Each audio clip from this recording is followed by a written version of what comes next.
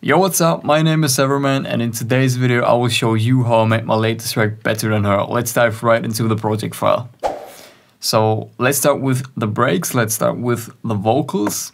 So a lot of people ask me where I got the vocals from, if I contacted a singer, and with this track I actually just took vocals from Splice. So these solely sound like that. Time on our own, it's not even light yet.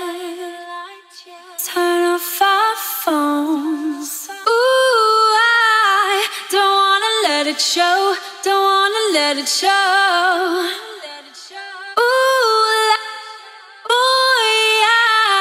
I know you better, I know you better than her.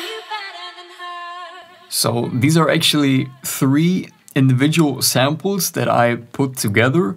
So this one right here is like one vocal sample, then we got this one, and we got this one. And using these 3 like snippets, I made one full vocal track basically.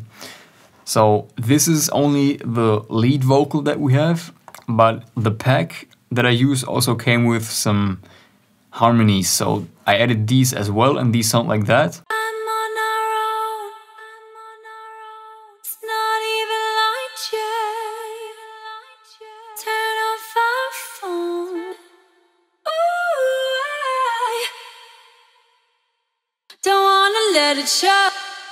Ooh, like, boy, I know you better, I know you better than her. And this is actually also a trick to make your vocals sound wide and thick in the chorus especially.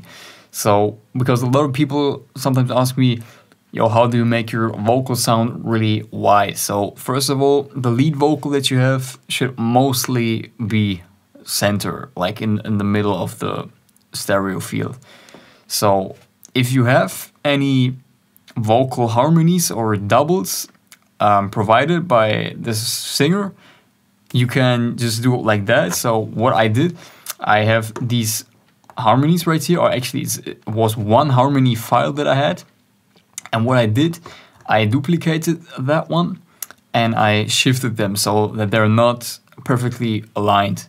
So as you can see, this one is a little bit shifted to the front, and then this one a bit to, yeah, like a bit to the back.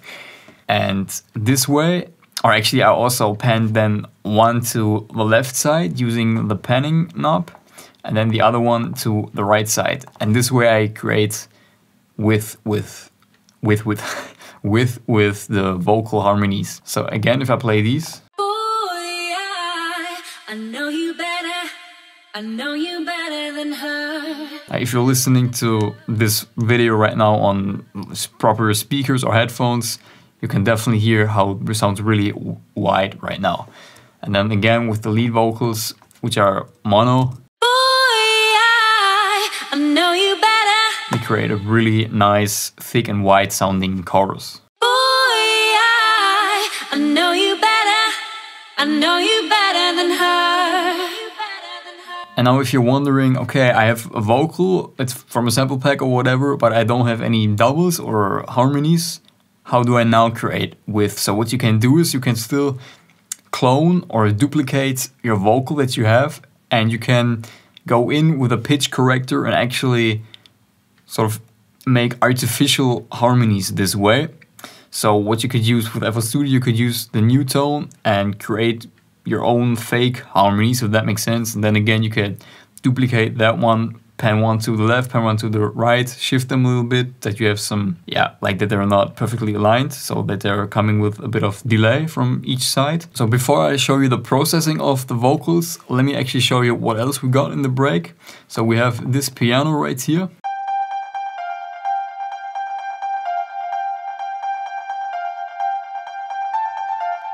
So this is just a basic Nexus piano that I use, and with this one I sort of introduced already the melody of the drop, but it's not quite the actual melody that we're using later, but it's sort of just teasing it in a different way, like it's not the exact melody. Then we have some chords right here. Okay, these are actually not turned on, so just forget about these. Then we have these are the actual chords right here.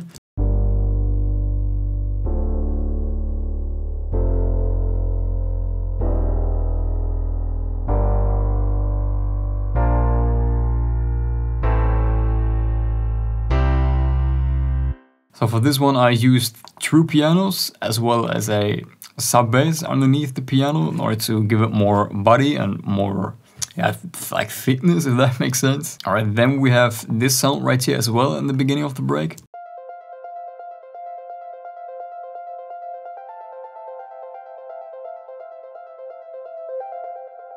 So this is like an ARP sound that I implemented in the track. And I have this one playing throughout almost the entire track, as you can see. So I'm using it in the intro as well.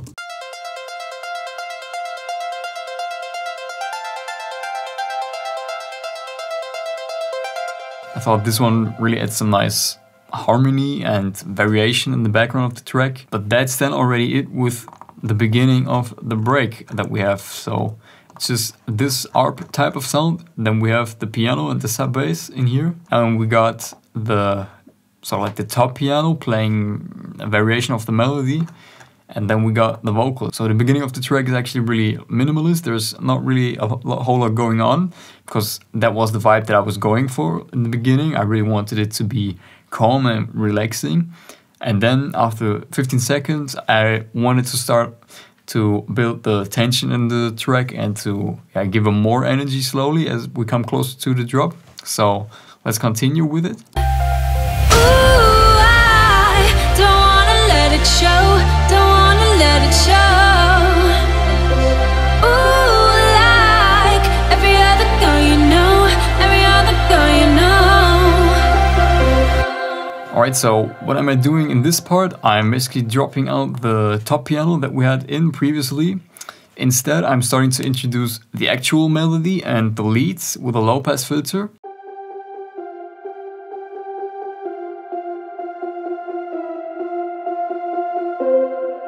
So these are really just slowly coming into the track from the background. They're not too obvious yet at this part, but we will check them out later in the drop. So I will show you all the layers and stuff, because that's also what a lot of you guys requested, to like show you all the leads, like the layers that I use. So that's what I will be looking at as well in this tutorial. And then I added some strings to this part, and these make it sound really big, epic, emotional.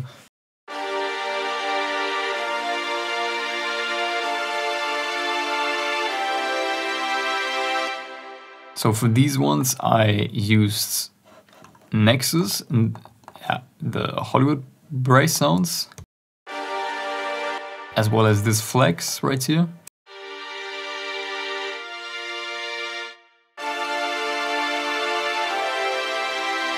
Then we have a downlifter right here. So these type of sounds help to make the transitions a bit more smooth and to also add some high end. Then I'm also starting to introduce the bass line at this point.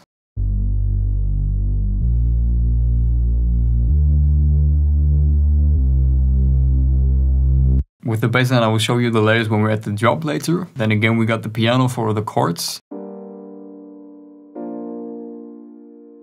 Now the only difference is that I took out the sub bass in this pattern that we had in this one right here, because I'm now introducing the bass line, as I just said, and this would have been clashing with the sub bass that I had underneath the piano, so I took it out there. Yeah, then we have some more FX sounds.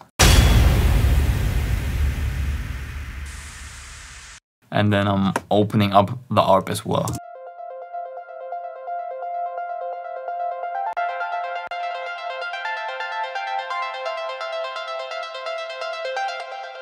And then I'm adding more FX sounds as we come closer to the drop and to the build up of the track.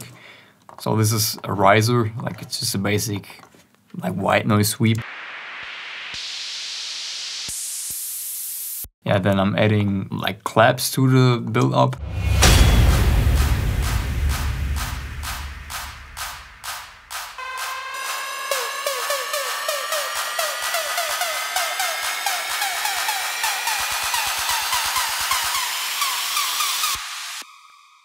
Then this is the snare that I used.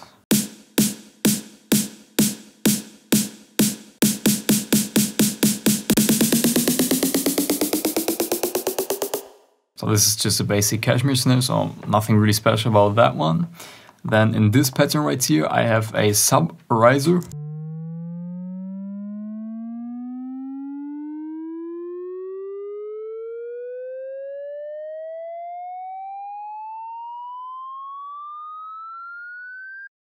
So I just made that one in the 3's oscillator right here. So it's just a triangle wave that's being pitched up. Then I'm opening up the piano even more with the low pass filter.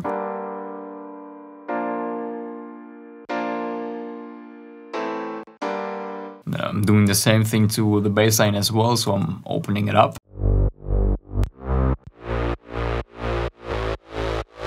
And I also turned on the sidechain already in the build-up because I felt like it gave it a nice groove and like pump already. And then we have another impact sound.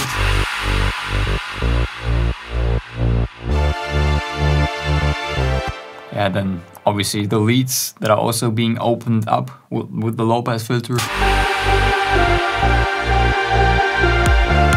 And then I actually also added the kick drum to the build-up. That's then also the reason why I sidechained the bassline already. And that's pretty much it with the break and the build-up already. So let's check it out again.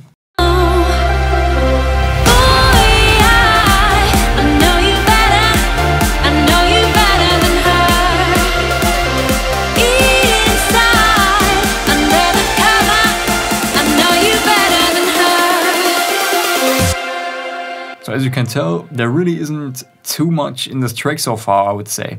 So let's continue with the drop and let me show you like probably the most important part of the track.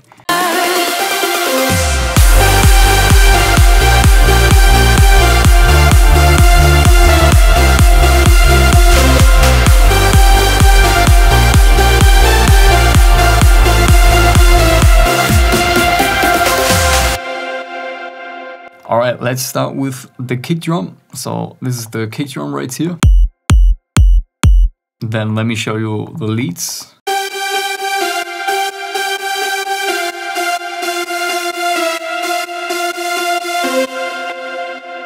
So again, since like a lot of you guys asked about the leads, I will show you these now in depth really.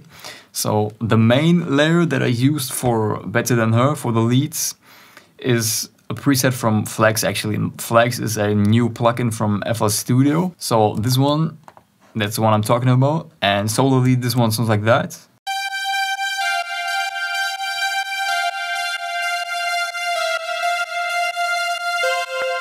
Then we got a few Nexus layers right here. So this is a guitar type of sound. Then we have another Nexus, so this is like the well-known Angel 1 lead that everyone is using in progressive house. But it really works, like, you know, there's a reason why a lot of people use it. It's a really nice ravey type of sound that really adds to the overall lead sound. Then we got another Nexus. This one is also a detuned saw type of sound. Then we have a string sound from this plugin right here.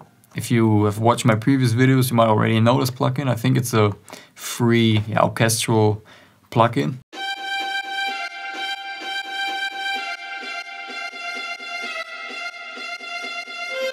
Then we got another instance of Nexus. This one is the native synth brass preset.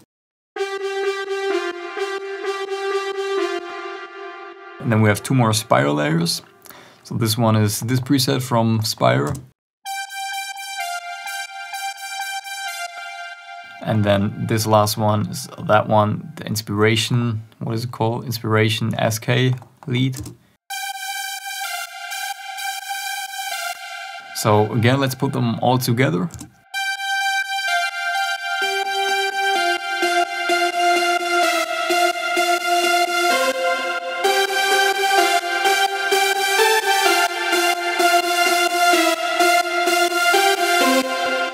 So let's also take a look at how I process them. So what you can see is I routed them all to one channel. So this is just my way of doing it because I feel like that's the quickest way for me to produce. like usually it makes sense to route them all to a separate channel first, and then to route them to a bus channel to, you know, put the reverb on it and like low and high cut and stuff. But yeah, with this track I just wanted to work quick, and I just routed them straight to the bus channel all. So let's take a look at that channel right here. So got quite a lot of effects on that one. So this is an EQ, so it's quite crazy EQ right here. So I really boosted the 350 Hz with that one. It's like an 8 dB boost. That's really crazy. Then I dipped out some of the 780 Hz. Again, I boosted the 1.8 kHz a little bit. And then I also boosted the top end about above 4 kHz some more. So let's actually turn off all the effects so that we can see what they're actually doing to the leads. So this is how they would sound without any processing at all.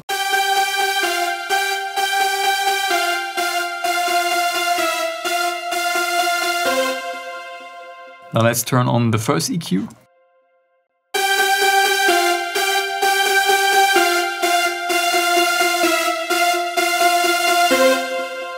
So this one just adds some more body to the leads, you can say. And then the second EQ is just for the low and the high cut, so it won't really make the lead sound any different. It's really just to sort of keep them in their range and to, you know, remove any unwanted low frequencies, low rumble that shouldn't be in there. So then the next one is an imager by Isotope Ozone. With this one, what's cool is you can create different bands and you can shape them individually. So what I did here, I boosted this band right here. So this is from like 120 Hz to 800 Hz.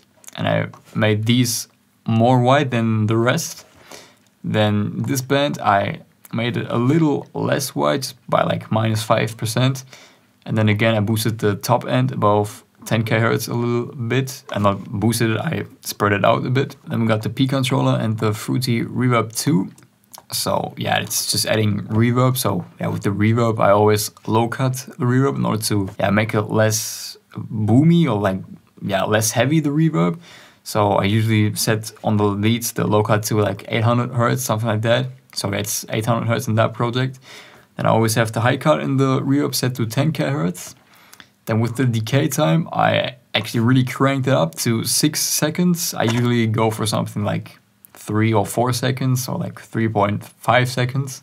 But with this one, I just wanted to have that longer sort of release.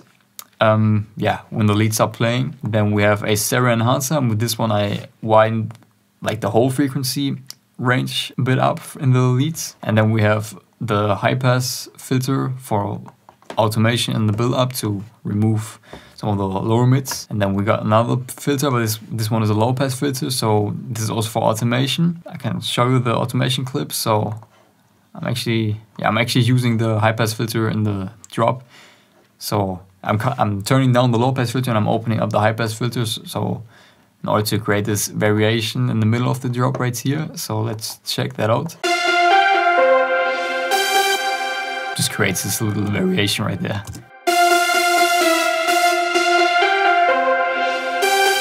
You know, it's just like this small detail that adds up to the entire track. And then the last two ones are for the sidechain. So first of all, we got this kickstart for like the first sidechain, and then I used a gross beat to really make sure the leads aren't interfering with the top kick. Then I'm also using the strings in the drop. The only difference is that they are now sidechained. Then I added this voice type of ambient sound to the drop.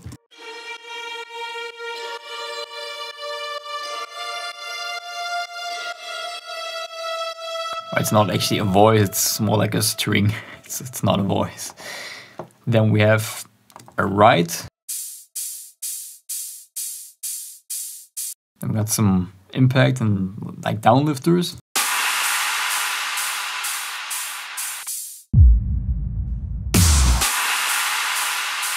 Then we got the bass line, so let's check out that one.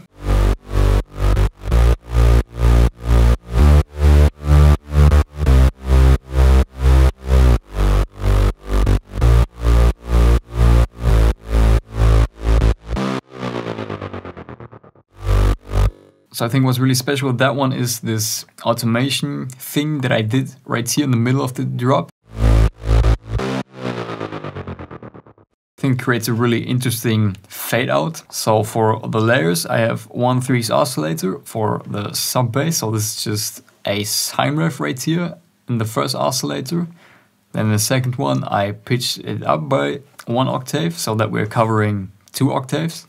And then the third oscillator is, yeah, turned down, so this one's not active. So the sine wave sounds, or like the sub bass sounds like that. So it's really just those lower sub frequencies. Then we have 3 layers for the mid basses. So this is the first ones from Sound 1. So it's just a basic supersaw bass sound. Then the second one.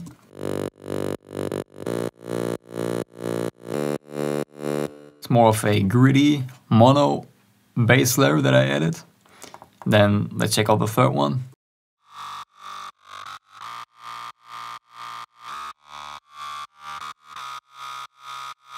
This one really just adds some more mids to the bass line. Then for the processing, I routed the mid basses to channel 5. Then this one is actually not used, so let's just not talk about that one. The second one is turn on. So I just boosted the mid-range some more in the bass line. And I reduced the top frequencies. Then we got the low and the high cut for them. So with the mid basses, I set the low cut to 92 Hertz. And then the range, or like the frequencies below that, are covered with the sub bass that we have. Then I have a stereo enhancer to widen them up a bit more. And then we got some filters for automation right here. And then we got, yeah, this is the one that I use for like this automation thing in the middle of the drop. Just creates this stutter sort of effect. Then the second one is for the actual sidechain. So I used this type of curve right here. Yeah, and then we got a fruity balance for volume automation. All right, then we have some more chords.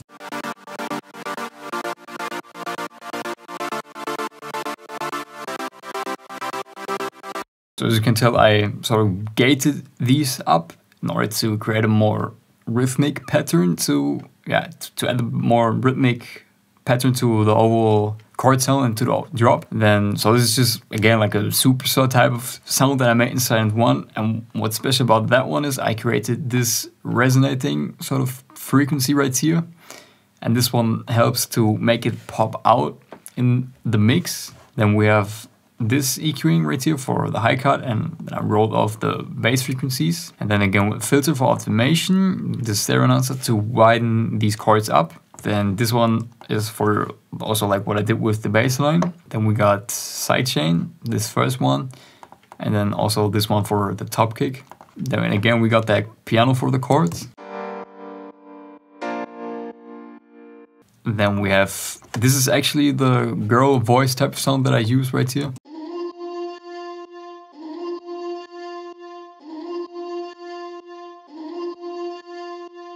And then we have this fill that I have. And then we have more like crashes and effect sounds right here. So these really add high end to the drop, and they give the overall sound energy, and they really glue everything together.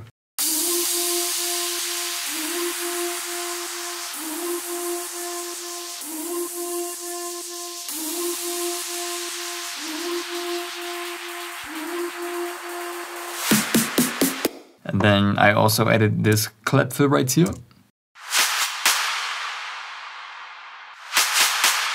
Then we have some more white noise.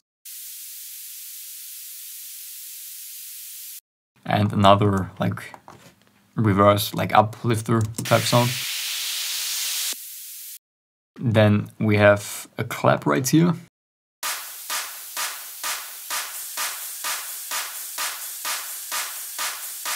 And this right actually follows the rhythm of the melody.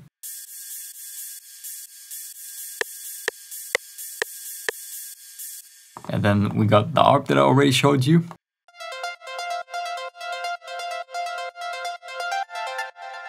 So let's put everything back together.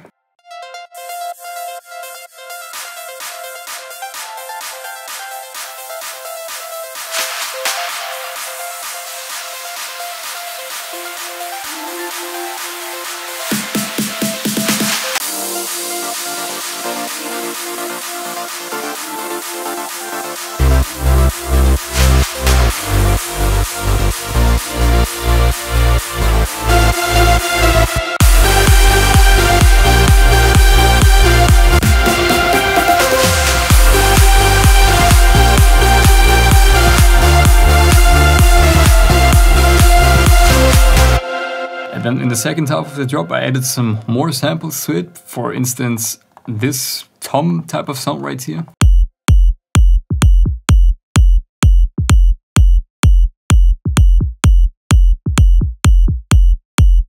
Then I also added another clap on every second kick, as well as these right here.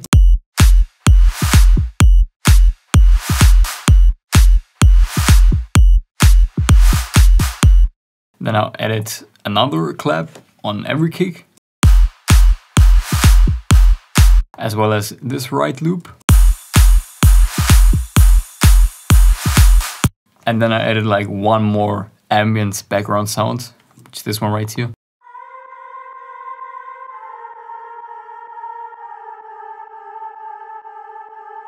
So it really just adds like a little bit to the background and keeps it interesting.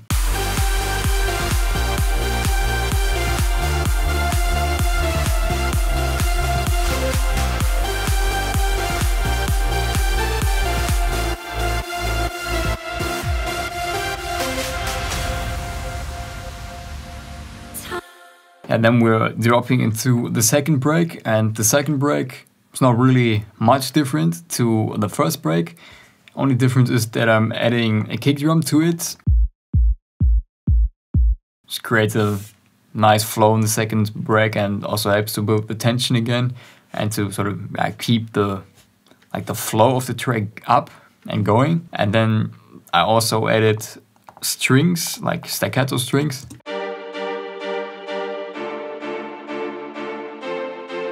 So for these I also used Flex, this preset right here. And then that's pretty much it with like the second break already. Like the rest is basically the same. What I did in the build up is I looped up the melody or the leads.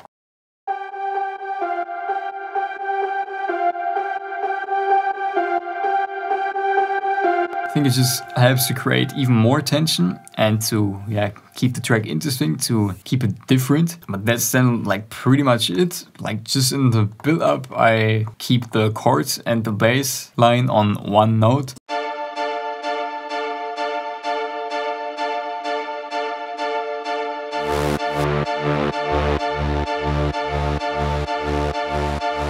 I think it also helps to create even more tension and to keep the track special.